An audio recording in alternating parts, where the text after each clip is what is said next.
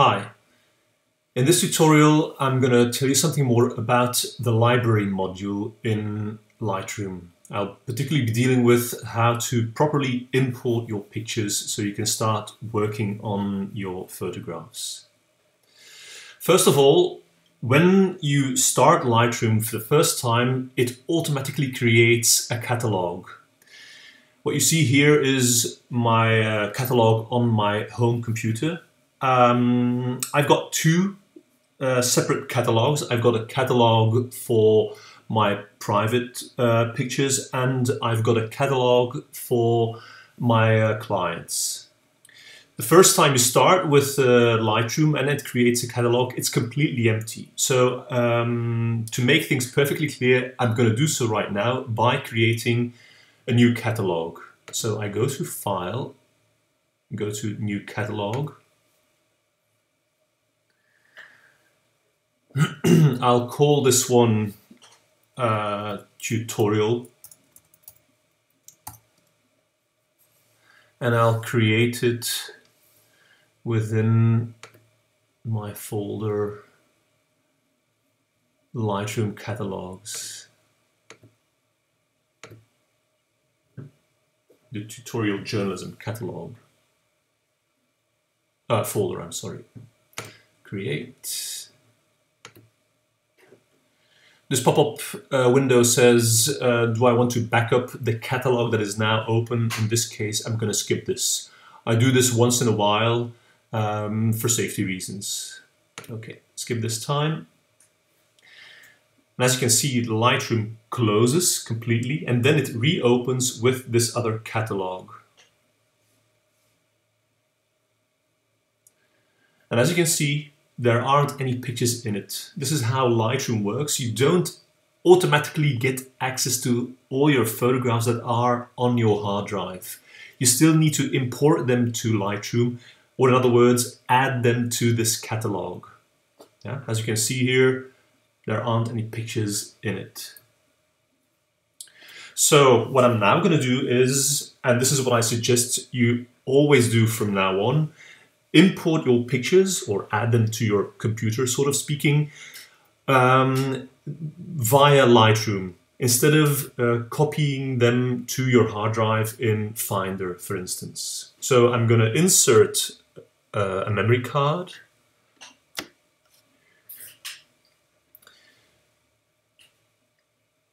Then this window, this import window, automatically opens. If that's not the case, I'll show you what you need to do then. I'll press Cancel at the bottom right corner. And I'm going to go to File, Import Photos and Video, and then I have access to the exact same window. In this case, as said, I'm going to show you to import your pictures from a memory card, but of course you can still import pictures that are already on your hard drive to your Lightroom catalog. You have access to your hard drive right here. This is, for instance, an external hard drive, so if I click on it, I have access to all the folders that are on my hard drive. But as said, I'm going to demonstrate things on the basis of the pictures that are on the memory card. This is the folder on the memory card. These are all the pictures from a particular shoot. Now, for this particular tutorial, I'm not going to import all of them because it would take too long. I'm just going to select a few pictures. As you can see, at this stage, they are all selected. So what I'm going to do now is, at the bottom left corner, uncheck all, and then I'm going to simply select a couple of photographs, for instance these four. If I shift click on the following picture, all of them are selected, and now I still need to take them in order to import them into my Lightroom catalog. It says here at the top, copy, so they will be copied from my memory card to the location I will discuss later on. If you're gonna select pictures from your hard drive, you can simply click on Add to add them to your catalog. If you can even move them from a certain location on your hard drive to another location that you can decide on in this particular window here. But let me run through the settings here in this import dialog box.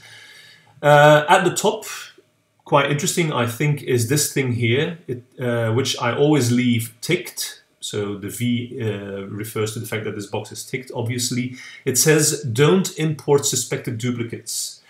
Why do I leave this set to ticked? Because if I've done several shoots using the same memory card and I've already imported some pictures before, then if I insert this memory card a second time and then the pictures that have already been imported won't be imported a second time, yeah, because it would only mess up my catalog and it would only take up additional space on my hard drive.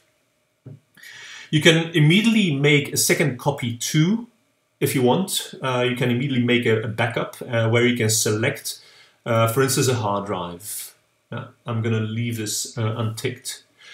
I can add them to collections straight away, but I'll talk about collections later on. I can rename the files, but renaming the files is a thing I usually do when I've finished editing my photographs and when I export these photographs to JPEG files. I hope you remember that I always shoot in RAW.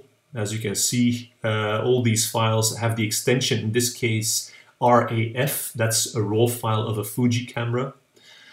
When I'm importing pictures, I can already apply certain settings. I'm not going to do that right now. A thing I am going to do is adding keywords, because this is a thing I'm going to advise you to do as well. Now, at this stage, if you haven't got that many pictures on your in your catalog yet, it's not such a big deal to find certain pictures, but imagine you've got 50,000 photographs in your catalog. It's going to be very hard to find a particular photo. Now, if you're going to add keywords to it, it's going to make things a lot easier. So in this case, this is a shoot of my daughter, so I'm going to add her name to it.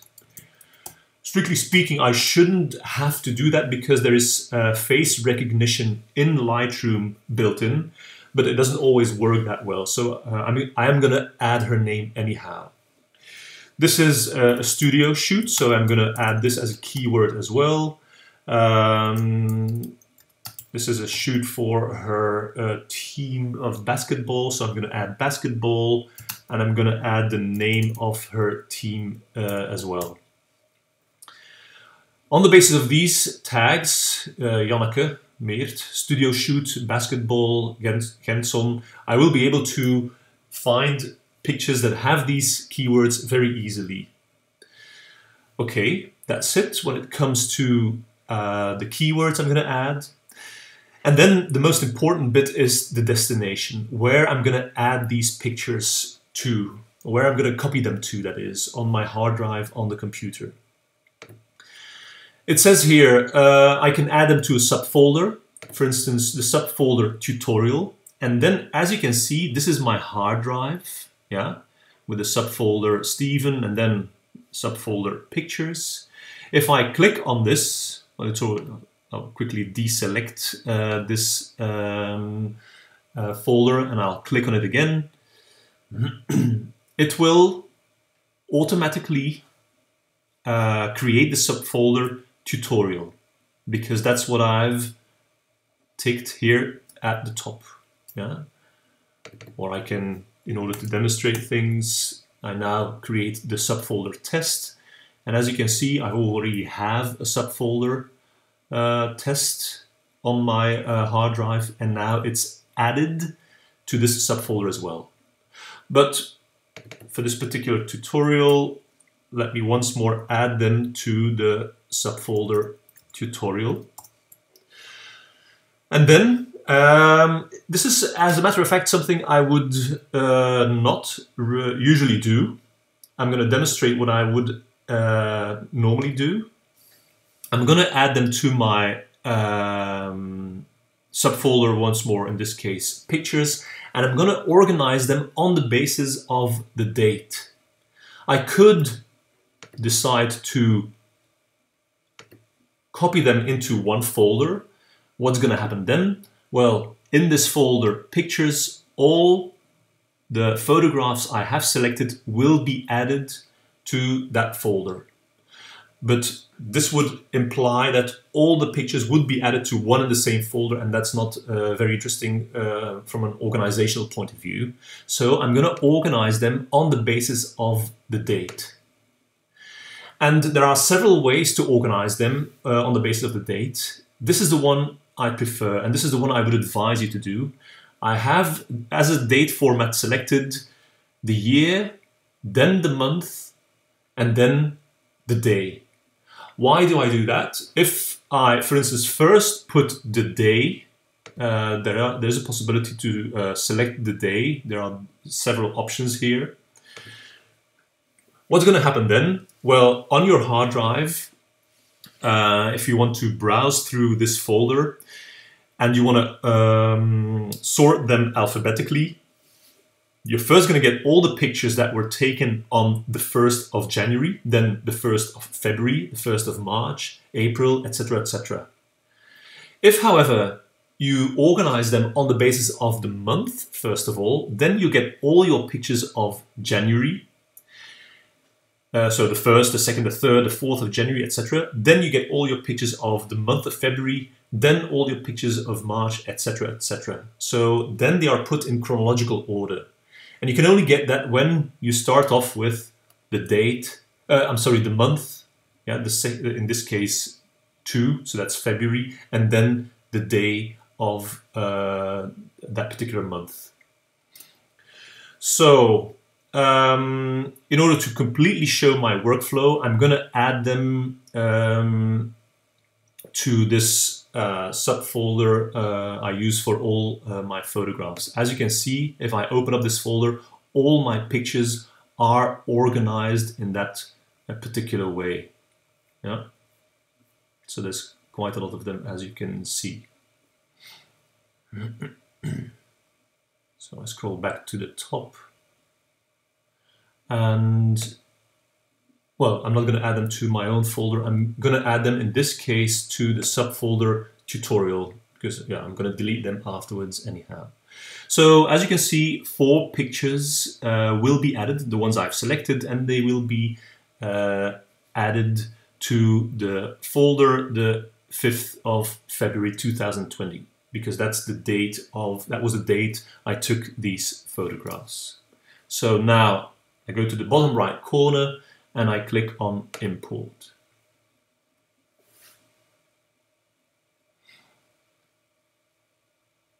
So there they are.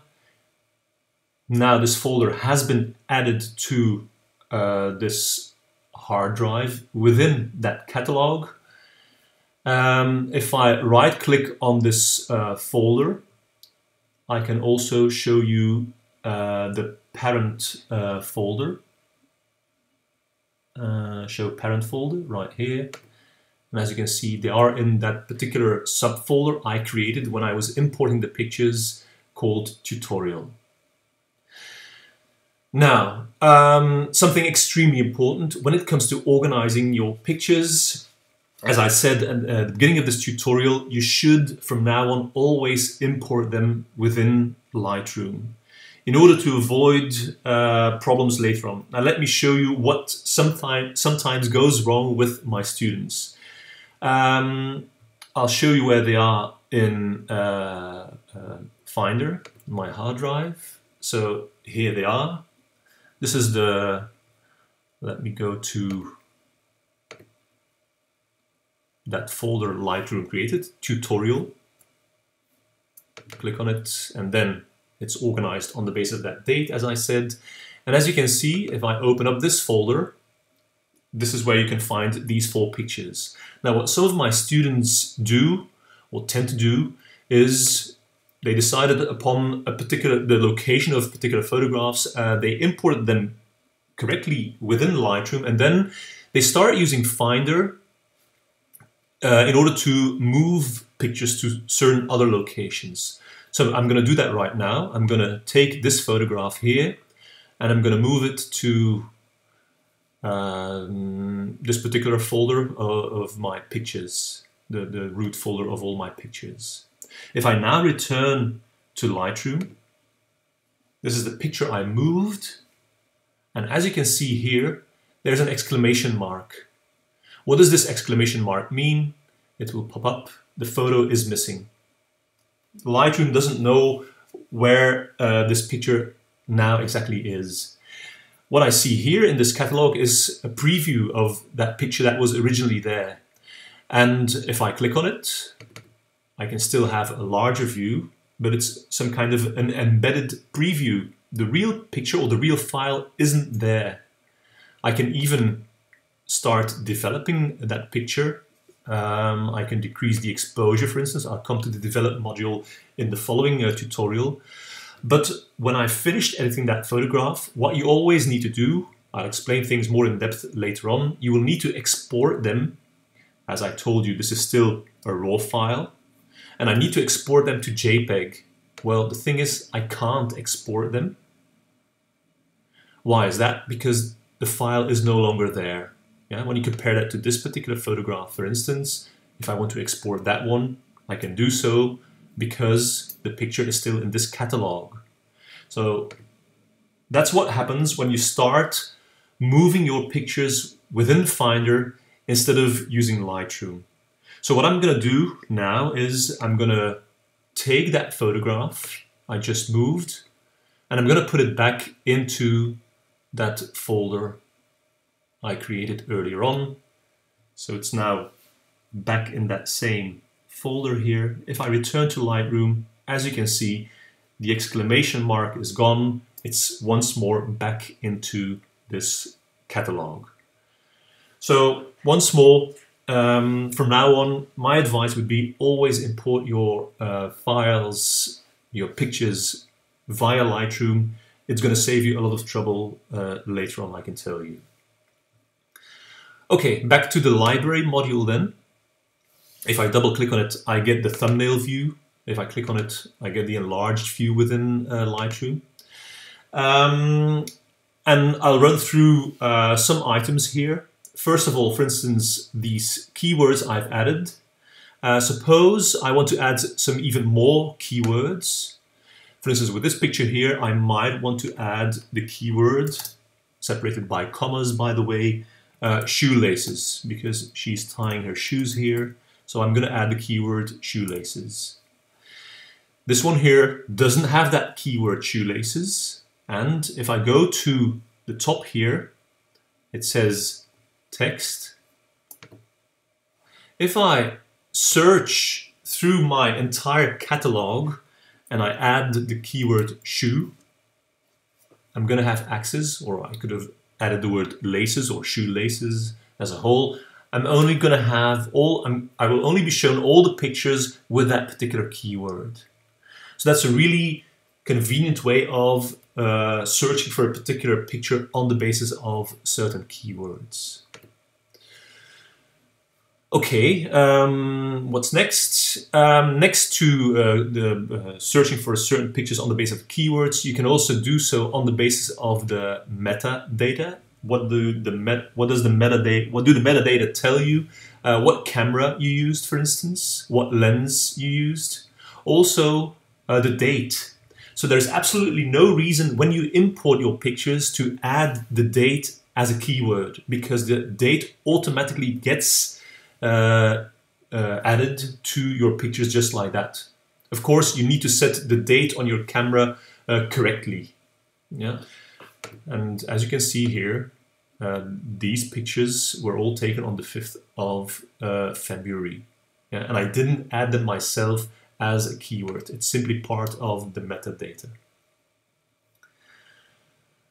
Okay, what's next?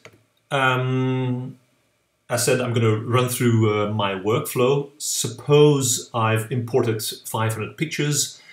I'm not going to edit all of them. I'm going to start selecting my pictures. Now, there are several ways of selecting photographs.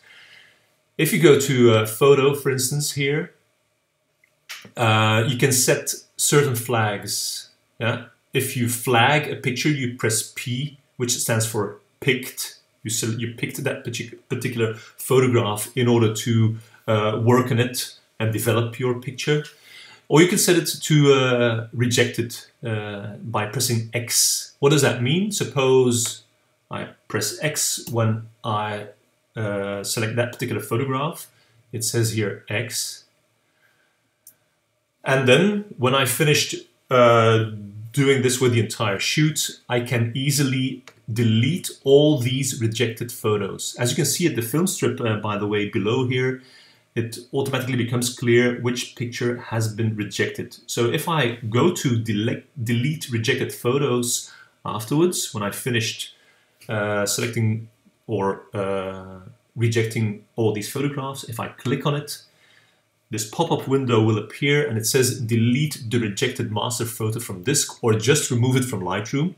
If I just remove it from Lightroom, it will still be on my hard drive. If I delete from disk, it will be removed from the catalog and it will also be deleted from my hard drive. Okay, I'm going to click cancel for the time being. I'm going to press U to remove the flag. Yeah, if I press P, flag will be added. This is one way of selecting photographs. The one I usually use is giving certain ratings to pictures. Yeah, it says here set rating. You can give 1, 2, 3, 4, and even 5 stars when you're browsing through your pictures. So imagine I like this photograph. By pressing 1, I add 1 star. I move to the next picture. I like this one even more. I'm going to give it 2 stars. I don't like this one here, so I'm not going to give it any stars. And then this one here, for instance, 1 star as well. And then when I want to start developing these photographs, I'm going to just show these pictures in the library, and I can do so by, you can find this at the bottom right corner, with filters. You can filter them on the basis of the flags. I said in this case I'm going to use the stars. You can also add colors to your photographs on the basis of which you can organize them. But I'm just going to demonstrate the rating system. If I click on 1 star, I get all the pictures that have at least 1 star. So there's 3 of them. Yeah, the picture I didn't like without any stars is now not shown. It's still there, of course, in the catalog. If I click on it again, then I didn't apply any filter.